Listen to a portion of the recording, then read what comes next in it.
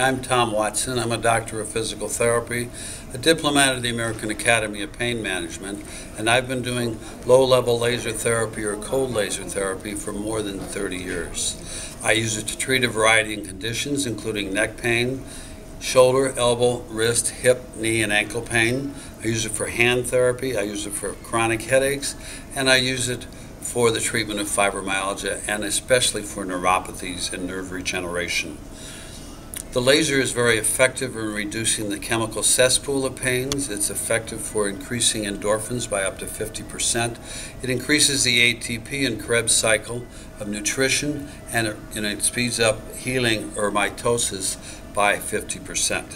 When I use my cold laser, I use it in combination with manual therapy, exercise, and microcurrent stimulation. So when I treat a shoulder, I evaluate the tender points or the sore points, assess for internal damage, treat the areas that are indicated for laser, do some manual therapy. Immediately following the laser, repeat the laser as necessary. Usually it reduces the pain to almost nothing in the first treatment. And then I follow that up with exercise and maybe some microcurrent stimulation. Peripheral neuropathies respond extremely well to the use of cold laser, taking 6 to 8 visits to reduce the pain to nearly nothing.